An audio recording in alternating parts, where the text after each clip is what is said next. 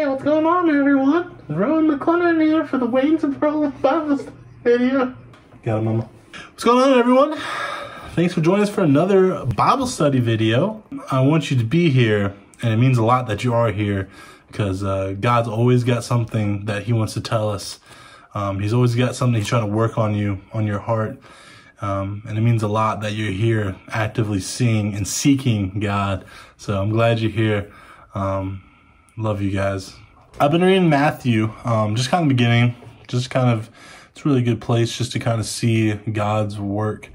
And right now he's just laying down some truth bombs in the sermon, just with a big crowd of people that are so used to living a certain way. And the world is so used to living a certain and broken way. And right now he's flipping the world upside down with his teachings. He's showing us that, hey, this is what true love looks like. This is what it's going to be like. And let me teach you a thing or two about my love. And it doesn't stop here. So Luke chapter 5, verse 43, the passage is love your enemies. And before this, he was just talking about retaliation for your brother. So, he's saying that if someone slaps you, turn the other cheek. We're so used to, an eye for an eye. But really, if someone slaps us and we slap them just as hard, are we not just as angry as they are? Are we not just as guilty of anger towards a brother as they are? That's what he's talking about. And these are the things that this world is not used to. We're not used to just letting things go and letting love take control. We're used to, you hurt me, I'm going to hurt you just as bad. But that's why we have a God. That's why we have Jesus to come and save us. And he's really flipping the world upside down. And it's really cool. And it doesn't stop here. So let's get into it. So verse 43, you have heard that it was said, you shall love your neighbor and hate your enemy. But I say to you, love your enemies and pray for those who persecute you, so that you may be sons of your Father who is in heaven. For he makes his sun rise on the evil and on the good. He sends rain on the just and on the unjust. For if you love those who love you, what reward do you have? Do even the tax collectors do the same? And if you greet only your brothers, what more are you doing than others? Do not even the Gentiles do the same? You therefore must be perfect, as your heavenly Father is perfect. So, I'm not gonna lie, the first time I ever read this, my first thought was like, what now? Not only do you not want me to retaliate on somebody, but I need to love them and pray for them? That's a pretty big ticket to order there, Jesus. I don't know if I can really serve that one up. But this is just a testimony of how great his love is for his people. This is only a testimony of that he loves every single child of his is just as loved, just as much as the one next to him. If you're the most holy person on this earth, or you're a sinner and you've been so broken in life, he loves those people just the same. Because I guarantee this, he doesn't see us as this or that. Because we are all sinners from the day we were born. Now, let me set the kind of fact here that God hates sin. So he hates sin so much that he did not bring sin into our lives. It came here because he gave us free will, because he didn't want to be this controlling powerhouse God, because that's not really love. If he were to control us and make us be puppets, that's not love. That's not true love. He gave us free will, and he gave us morals of good and bad in our heart from the day we were born, from the day we were created. And he didn't bring sin to the world, we did. We brought sin into the world.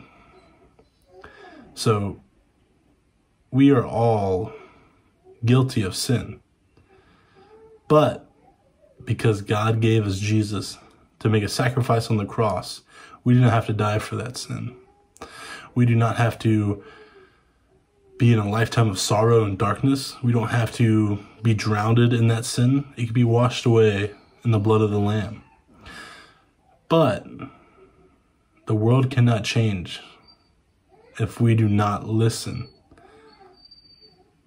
We can't bring love into the world if we don't understand what true love is.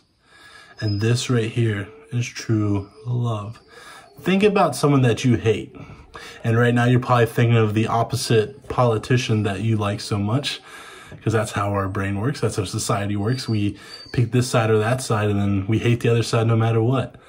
But God's telling us that person that you have so much sorrow about, that person that you cannot control, love them and pray for them. Whoa! Let's look into what loving your enemy is, okay?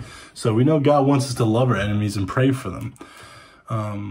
But what does that look like? Are we supposed to go up to them and just like, hey, I hate you, but I love you? That doesn't make any sense. That'd be the most confusing conversation of all time. So what he's saying to us within this message, because the sun rises, because he gives rain to the just and unjust, to the evil and the good, because he loves us all. So he loves everyone the same. Our society, our world, our broken world brings so much anger to the flesh. It wants our egos to be built so much, and it wants to be just so full of our own ego that we can't even see how we treat others. We don't even see how we love each other. And this is like a truth bomb of love, saying that if we only pray, love, talk to our brothers, if we only talk to the people that we like, if we only conversate with the people that we know, that we're comfortable with, how's anything going to get better in the world? How are we going to get better as people if we don't even understand people that are outside of this close-knit circle that we create for ourselves? He says, go talk to those people that maybe you don't like. Have a conversation with that other side of people that maybe you don't agree with. And let them know at the end of the day, hey, we may have disagreements. We may not like each other. We might not like each other's views. But I love you. And I'm praying for you. Not to show you that I'm this better person. It's because God wants me to love you. God wants me to pray for you. Because God loves all of us. There's no bounds for God's love. So much so that he wants to see that love work through us. God isn't just this power-hungry God that wants to show that he's so much better than us. That we're just, dirt underneath his shoe. He wants us to take these lessons of how much what his love looks like, and really apply it to the person beside you that you don't even know maybe, or maybe you don't even like them. That's insane. And that's very challenging and scary. When I first read this once again, I kind of got scared. It's like, there's a lot of people that I might not like that much. But God really flipped my heart upside down and showed me that I can't treat others this way and others the other. Because God doesn't do that. He wants us to be molds of him. And he understands we're not perfect. He knows that. But that's why he brought Jesus. That's why he brought these lessons, to show us that we're so unperfect, that we need a God, that we need a king like him. Because if we keep loving each other the way we've been loving each other, if we keep treating each other the way we've been treating each other, I'm really scared for what our world's going to look like. I'm just, sincerely scared.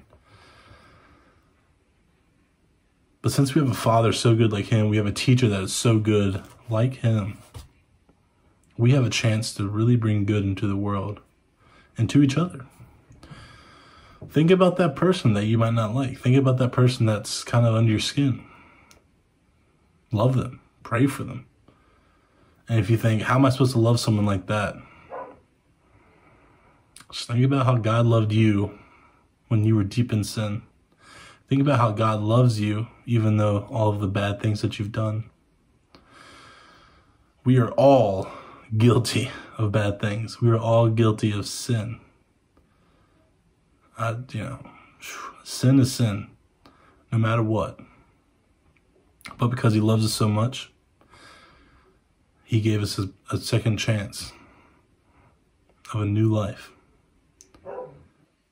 But he's tired of seeing his children tear each other apart. He's tired of seeing us just break his world more and more and more. He loves his creation so much. And he wants to start seeing some for real love with each other. People that you don't know, people you don't like. They deserve love just like you do. They've been sinful just like you have. They are needing Jesus just as much as you. So they deserve love just as much as you. And God loves him just as much as you. So why shouldn't we? And the unfortunate thing is, I can say all this, but it doesn't mean anything unless we actually do it. We got to walk the talk, church. We actually got to go to those people that we have disagreements that we maybe not like, and we got to love on them. We got to pray for them. We got to be there for our people, for our brothers and sisters.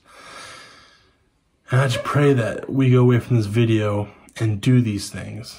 Put our actions on the field and do these things. Let's go. Come on. Let's not wait for tomorrow. Let's do it right now. Because that person that you may not like needs love, just like you do. It needs prayers, just like you do. But God's love can't be fulfilled if we just talk and talk and talk and don't do. There must be actions to these words. Jesus didn't come in the world and just say, I'm gonna save a bunch of people and then just kind of walk past them. No, he saved them. He didn't just say what he was going to do. He did what he was going to do. And I just challenge us for the same things. Hey, I love you. I'm praying for you. The camera's over here. I'm praying for you and I love you. And I hope you pray for me and love me. I need it so bad. I'm a broken person that needing of Jesus, and I need those prayers big time. Connect with people at the church. Give us a message me, whoever. But just connect with someone. Maybe talk to that person you're having a tough time with. Pray for them and love for them. And I love you. And we'll see you on the next one. Bye.